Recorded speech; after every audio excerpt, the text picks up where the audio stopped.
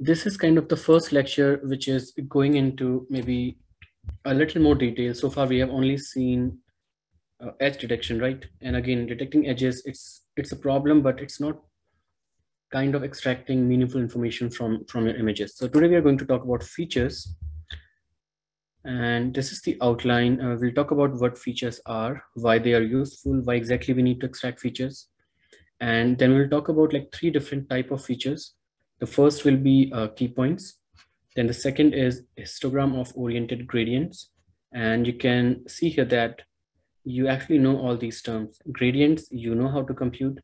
Oriented mean you know how to compute orientation, and histogram, you know how to compute histogram.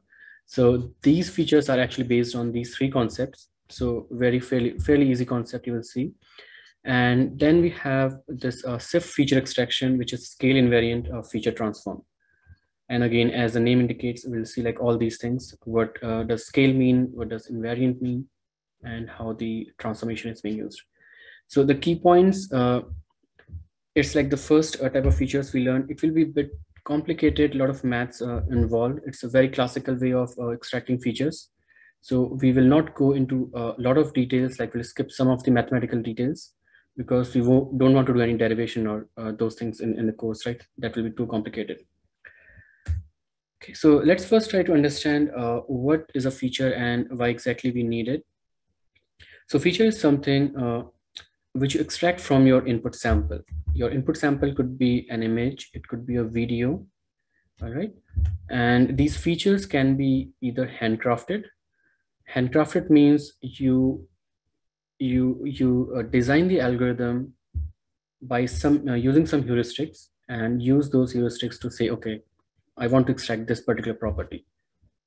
And then the second type of features are learned features.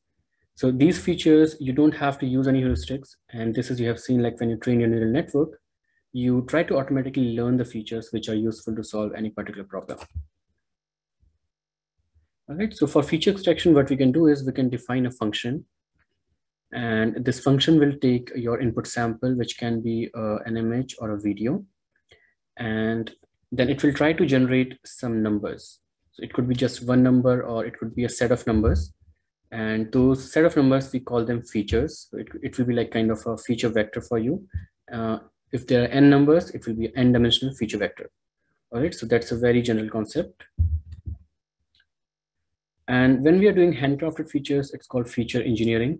And this will require some kind of domain expertise. You should know like what data you are handling so that you can actually design those features with some good background knowledge. The other is learn features, which will be automatically learned. You will need some kind of annotations for these, which will tell you the ground truths, and then your network is going to learn them automatically, whichever features are useful. So you don't have to put in any effort in designing them. Now we can briefly describe features at different level, and this applies for classical features or handcrafted features as well as learned features. The first type is global features.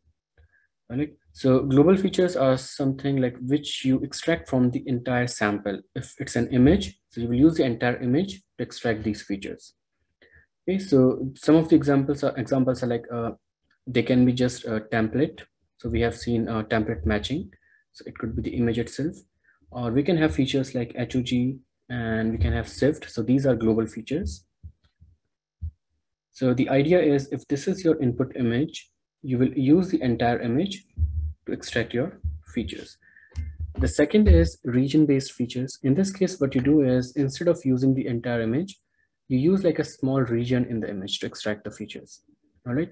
And ideally, whatever method you're using for extracting your global features, you can use the same method to extract the region-based features. It's just like you are extracting from a small patch in this image, not the entire image. So something like this. So let's say you extract the features from this blue patch. And the third and the final one is local features. Local features is like, as the name suggests, it's specific to a pixel location, all right? And it's kind of describing the properties of that particular pixel. So to extract the features, you may use like the surrounding region of that pixel. So when you extract those features, you can exactly pinpoint that, okay, these features come from this particular pixel. And so as similar, like for region based, you can say that, okay, these features are coming from this region. And for global, you can say that the features are coming from the entire image. All right, so that was like some details about features. Now, why we need features? We need features to solve many different problems which we tackle in computer vision. For example, if we have to do some kind of object detection, then we need features. We need features for object recognition, for tracking, stereo estimation. So all the problems you are going to solve, you will need to represent your sample in form of a feature representation. Okay, and different problems require different type of features. And that is the reason like we have so many ways to extract these features. So let's try to understand like one simple example where features can be useful. For example, let's say this is the input image. Right, so you can see like a lot of places here, a lot of buildings here. There's a river, there's a bridge, and you can see like the Pentagon over here. Now, if I show you a small patch of this building here, then let's say I want to perform matching. I want to match whether this particular object is present in this image or not. Okay, so then we'll see like how features can be useful. As a human, I can just watch at this patch, right? And then I'm forming some kind of impression, right? It's a building and it has a specific shape, and then I'm looking at the surroundings. So the brain is trying to learn something from this patch. And then when we look back at this bigger image, then when we're looking for sort of for a match, we will try to find similar patterns, right? For example, the structure, the shape of this. So it's kind of matching with this. It's not matching with the bridge or any other building. So then this shape is important, right? Which means that when you extract the features, it should capture that information, the shape information. And it should capture the texture information. And also the surroundings, the neighboring region, they are also important, right? So you can try to do template matching. So you can use this as a template. And I think in one of the initial lectures, we saw like how template matching works. You put this image like at all the possible positions and then try to do pixel wise matching. So there are drawbacks. You have seen that it's not very robust. If there is a slight change in, let's say, even the lighting condition, in this case, you can see that it's kind of grayed out, right? So it could be a grayscale image. We are not seeing any colors, but in this case, we are seeing green patches. So it's a color image. So pixel wise match won't work. And also the perspective. This image is captured from the top, and this one is like at an angle, like it's an oblique view. Okay, so if you try to do that pattern matching, each pixel, I mean, you will not able to find like the actual correspondence. So then what we do is we use features. And for features, what we can do is we can extract some meaningful features from this image patch. And again, I mean, how to extract those features, we'll cover those later. So let's say you extract the features which indicates the shape of this, or maybe the texture information or some other information. So that will be a very small feature vector. And similarly, you can extract features for the patches in this image. And then what you do is you just compare those features. And if you find that two particular features are matching, then you say that, okay, this particular pattern is matching with this particular location. So that's how your pattern matching works. And that's like one good use of features as well. So another example, in this case, you can see that it's not like patch matching, it's like image to image matching. Now, this is again, we're trying to understand here why like pixel correspondence or pixel wise matching will not work. So if you look at this image, the lighting condition is entirely different from this one. Okay, so there is some kind of tint in this image. But as a human, you can easily say that, okay, this seems like the same location. You can see like all the statues, right? And all the structure, it's perfectly matching. But if you look at like pixel wise, if you just try to, let's say, match this particular statue, you can see that the viewpoint is different, right? So even if you try to do pixel wise match, the pixel value is not going to match, because this is different if you just look at the RGB values, and this is different because of this change in the colorization, right? So that's not going to match. And again, if you look at here, like a lot of portion is covered by this water fountain, small fountain here, but it's not present here. So there are a lot of variations, and it's quite challenging. So that's another reason we want to extract features. So there is one important property here. When we extract features, we want those features to be invariant to a lot of properties. So invariant means your extracted features should not change if that particular property is changing. So one such property could be, let's say, the lighting condition.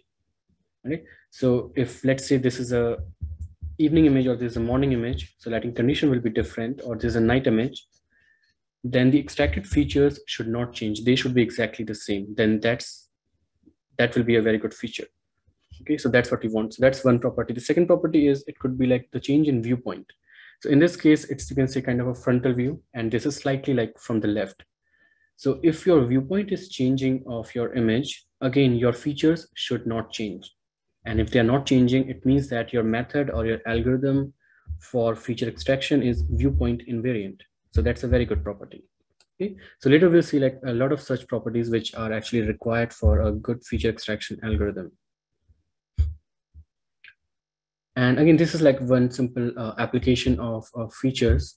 And the idea here is, let's say you are at a location and you capture a lot of images of the place when you were going around in that vicinity, right? And then you know the viewpoint, then you know the location from where you capture. So then what you can do is you can take a collection of all these images and try to construct like a 3D structure of that particular, in this case, this particular building, right? So the locations here, these triangles you are seeing, these are, the vertex is the location from where the photograph was captured, and the cone is pointing towards like the viewpoint where the camera was pointed towards. And using all these images, we can actually create this 3D model of this building, which is pretty cool. All right, so that's another application of features.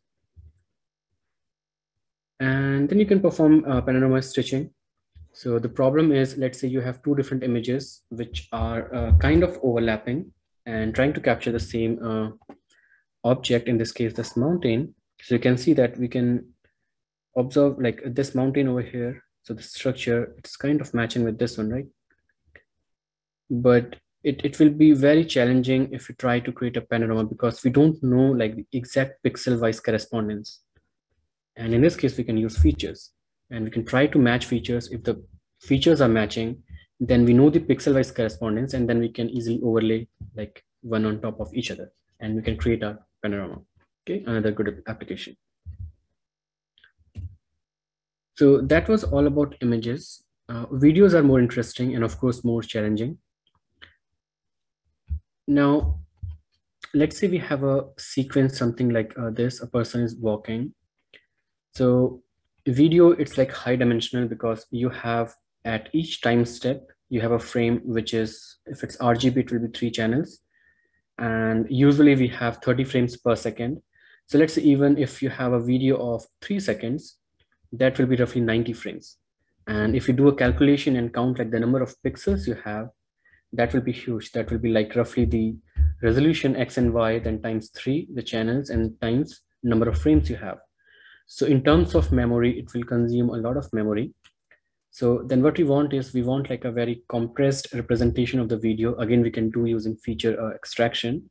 And I will show you like one very interesting set of features which we can extract from videos.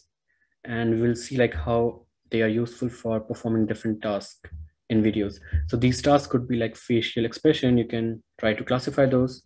You can try to classify sign language, or maybe arm movements, or any activity happening in the video. Okay. So this is a silhouette like of a video. So we have the boundary of the person, and it's just showing like sequence of frames when the person is walking. So in this case, you can see that it's in itself, it's like compressed, because first of all, it's binary. For each pixel, we only have whether it's 0 and 1. So we have saved a lot of memory. And the other thing is, it's just like telling you the location where the person is present, right? So we don't need the complete RGB video to determine whether the activity is working or not. As a human, we can see it's the activity working. So if we can do that, then you can develop an algorithm as well, which can actually interpret that, because I mean, we are not losing any information here. All right. So let's see if we can compress this any further. If I show you just the joint angles. So joint angles is like, this is your arm, right? This is your elbow. Then again on the shoulder. Then we have the torso. So we call these joint angles where our bones are actually joining. And a comprehensive list will be like 25 joint angles, which compose like the full body structure. But in this case, I'm just showing you 3, 4, 5, 6 joint angles, right? So 2 for the knees, I think 2 for the elbows, and I think 1 is for the torso and 1 is for the head. And if I show you the sequence here, I will say it's hard to say that it's walking, but still, if you know that it's a person and if you have to estimate, okay, what activity might be happening, then you can say that it could be walking, but it could be clapping as well, right? And then moving the legs at the same time. We don't know. So, but again, we do have some cues here. So this is like useful piece of information, but we can make it more detailed. We can have more joint angles. In this case, I think it's 3, 4, 5, 6, 7, 8, 9, 10 joint angles. And in this case, you can see that you're more confident that if you know this is a person, you can say that, okay, person is definitely walking. And if you compare like the amount of memory you require for this kind of feature, it's not that huge. But as a human, you can easily say that a person is walking. So this could be like a very good feature representation for videos.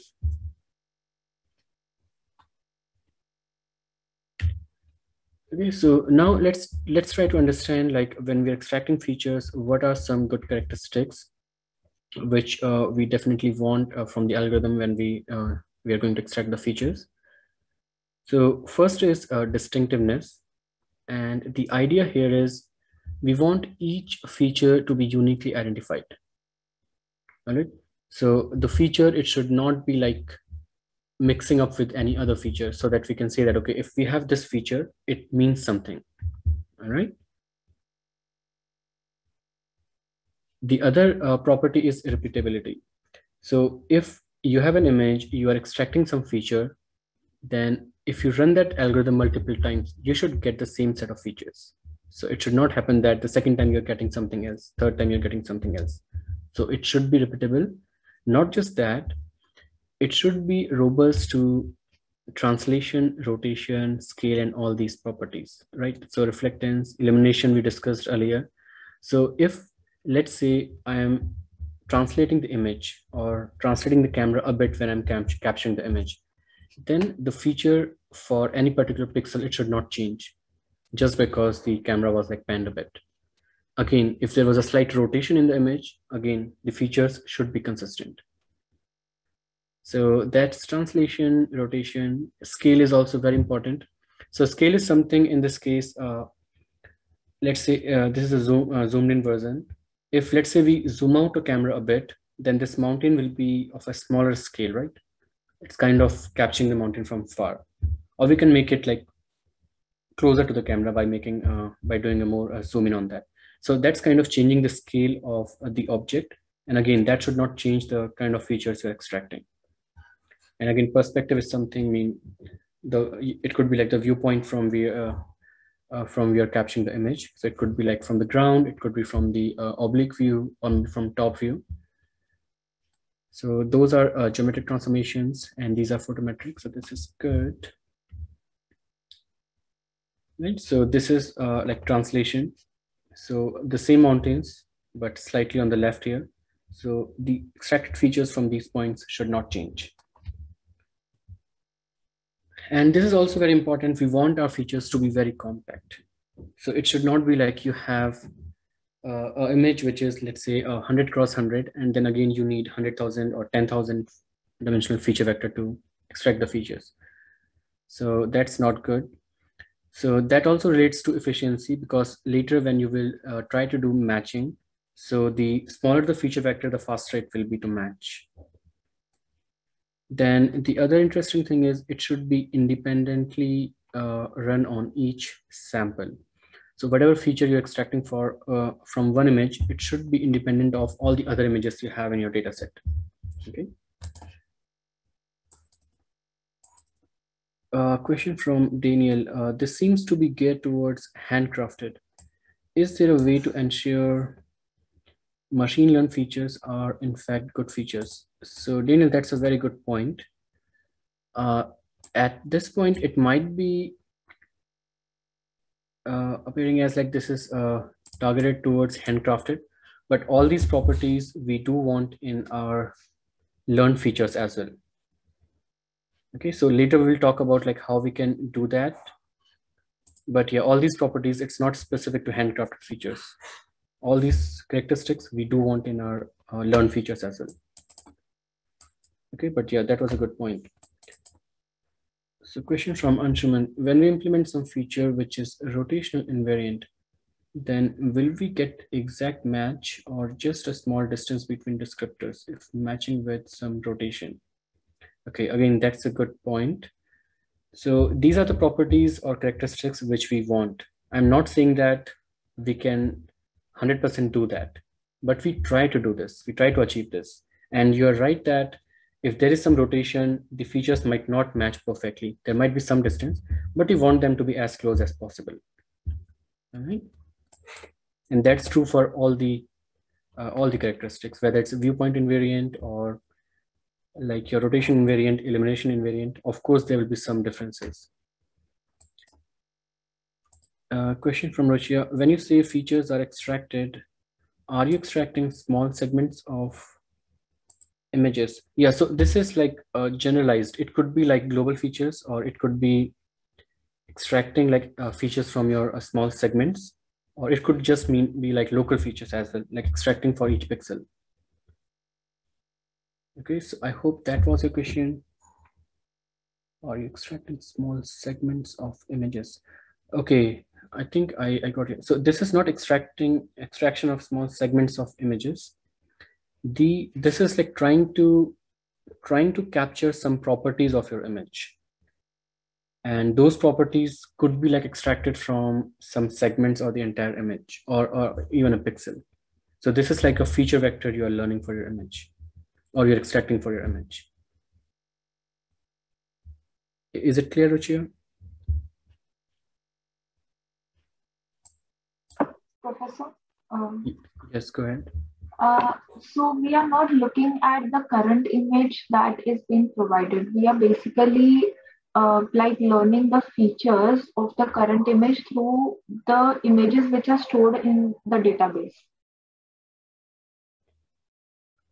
That's a good point, and that's exactly what this last point is saying, right? It's saying that whatever features you're extracting, it should be independent for each image. So whatever feature you extract, it should be independent of like the images you have in your data set. Right? Okay. It should not be dependent on that. If it is, then that's not a good feature because your data set might change at a later stage. And if it's changed, your features are changing. So that's not good. Okay. Okay. All right. So question from Zubin, do the features have semantic knowledge? That's a very good question.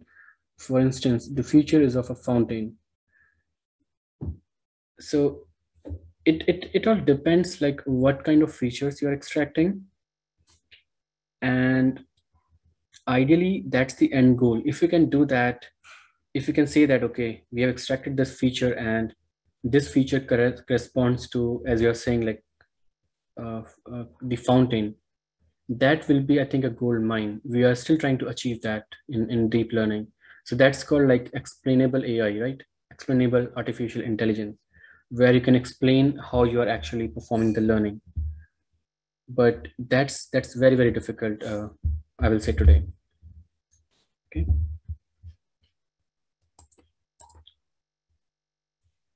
So there is an entire like research area, as I said, like explainable AI. So people are exploring different algorithms to do that.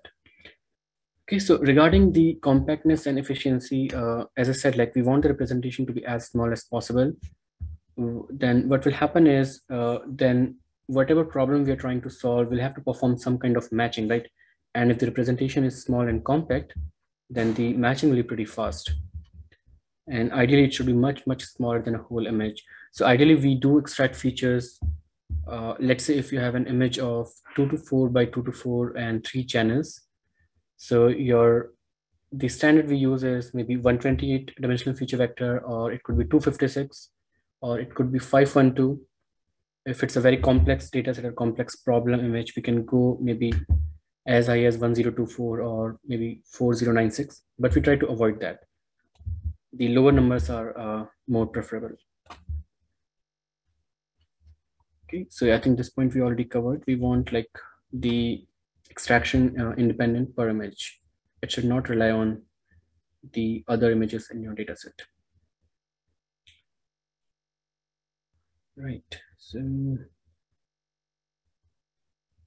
okay, so the first one is key points. Question from Fernando. So doing edge detection is a bad idea. No, that's not a bad idea. We will see how we can actually utilize edge detection to extract some meaningful features. Okay, so I think that's good. A question from Zabin. Is there any benefit of doing global feature extraction over localized? I will not say benefit. It depends. It depends like what kind of problem you are solving, right? For example, if you are doing image retrieval, which means that let's say you do image search in Google, right? So then you give a sample image and you say that, okay, give me similar images. So then that's kind of a image search. So in that particular case, your global features are more beneficial because you want to match the exact image, right? So you want to extract features from the whole image. On the other case, let's say if you are doing maybe image stitching, where you have two images and you want to generate a panorama, like we discussed in the previous slide, right? So there you want to match like pixel to pixel correspondence. So that's called image registration. Then you want to extract local features because you want to find like matching of each pixel in one image to the other, right? So then local features are more useful.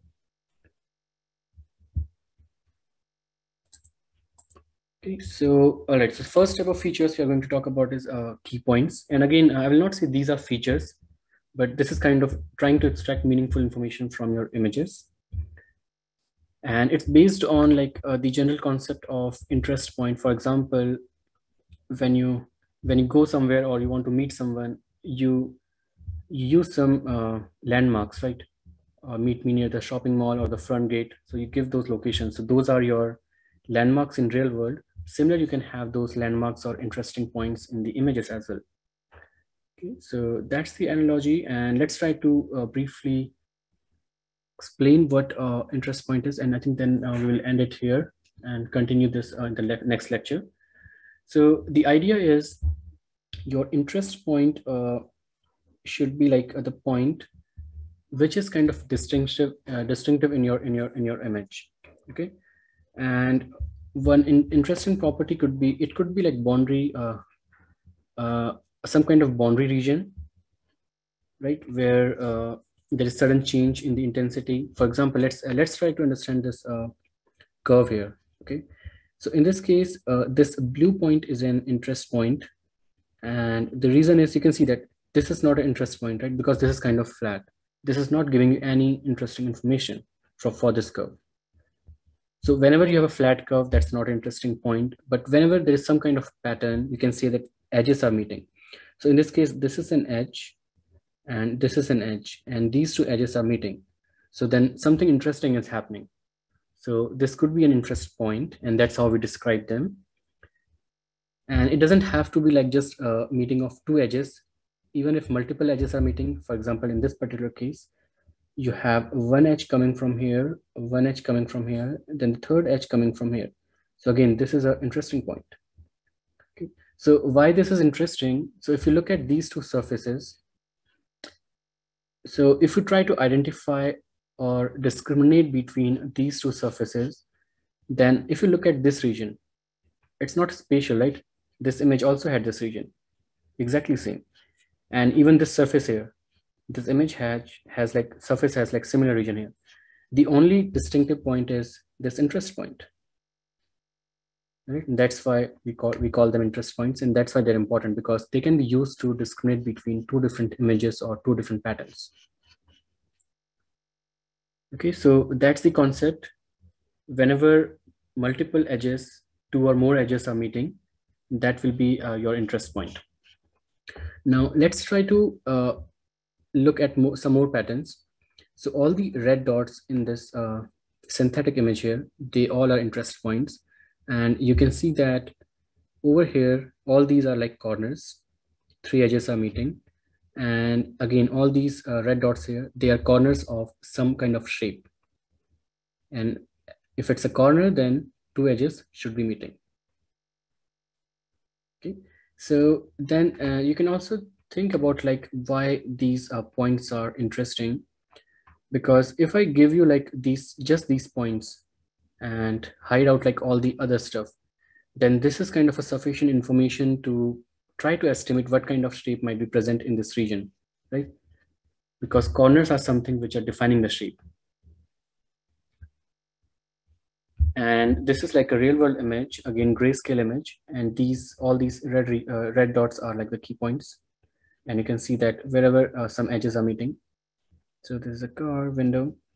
And you can see like in the trees, we have a lot of interest points because a lot of like irregular shapes, right? And on the sky or on the roof, on the wall, we don't have a lot because it's kind of a flat region. Okay, so when we are extracting the interest points, there are some properties which we want to enforce. So we want to detect all the true interest points. We don't want to detect any false interest point. And if you will correlate, this is like all the properties are similar to the properties which we want in our edges as well. So they should be well localized and they should be robust with respect to noise. And we should have an efficient way to actually detect those. Okay, so one interesting approach for detecting these interest point is corner detection. So that's the first algorithm we are going to talk about in this, and that will be Harris corner detector. And this is basically just based on the brightness of image. And if it's the brightness, then we will use image derivatives as well. Later we'll see like the exact details. Okay, so we can just use the brightness. We are making use of the boundary. Okay, so boundary, we can do like step edge detection, or we can do some curvature analysis. So that's fine. We will cover those later. So now let me just show you a quick samples here, which will define the goals, and then we can end it here. So this is image of this object, right? And this is, again, you can see that it's the same object. As a human, we can say it's very easy for us. But if you think about this is kind of rotated, right? And so there is a rotation and there is change in scale as well. This is a smaller object and this is a much bigger object. So if we are extracting features from these two images and they're consistent, then those features will be rotation invariant as well as scale invariant. Okay, so what we want from a good feature extractor is we want those points to be repeatable and distinctive. Okay, so let's try to go through this, like when we try to do this key point matching. So these are the key points estimated in the first image. Okay, all the yellow crosses, and again these yellow crosses are detected in the second image, and you can see that they should be consistent, the locations. All right, they're matching. There is one-to-one matching. So we first find the distinctive key points. The second part is like what we do is we draw a bounding box surrounding like each of these detected key points. Okay, and again the size can vary. Then if you just look at this particular patch and we resize it to like some kind of resolution, we can fix that. And similarly, we are looking at this key point here. So you can see that it's corresponding to the same one. And we extract the patch, we try to normalize, all right? Then after normalization, you can see that they are perfectly matching. And then we can easily extract some features from here, extract some features from here and do the matching. And if they match, we can say that, okay, these two key points correspond to the same location in this object. And similarly, we will do for all the other key points. And if most of the key points are matching, then we will say that, okay, these two images are of the same object. Okay, question from Sharon. Second region is at an angle, and that's a very good point. So that's what we want. We want it to be rotation invariant, right? So the algorithm should be able to tell, okay, this is at an angle, and we should be able to use that angle to actually align it well. So it's not just angle, it's also the size. And you can see here that the size is also like, the scale is almost similar. But in these two images, the scale is different. It's much bigger. So those are the two properties which you want in our algorithm.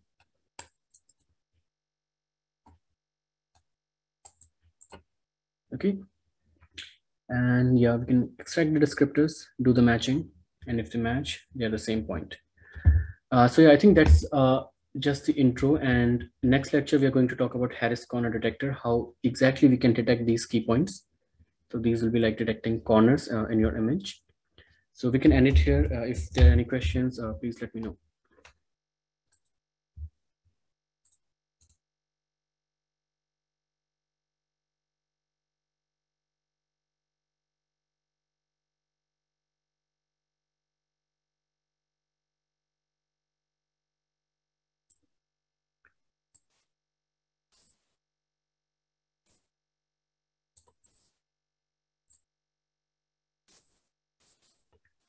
Yeah, Shenging, that seems like a good topic, but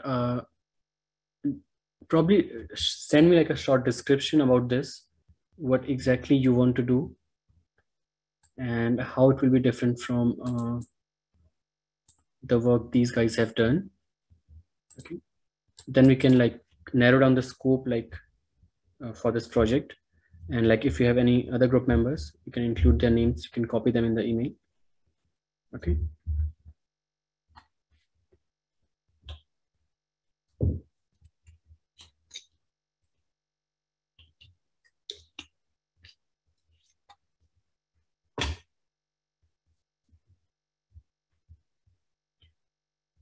So since there are no other questions, so let's end it here.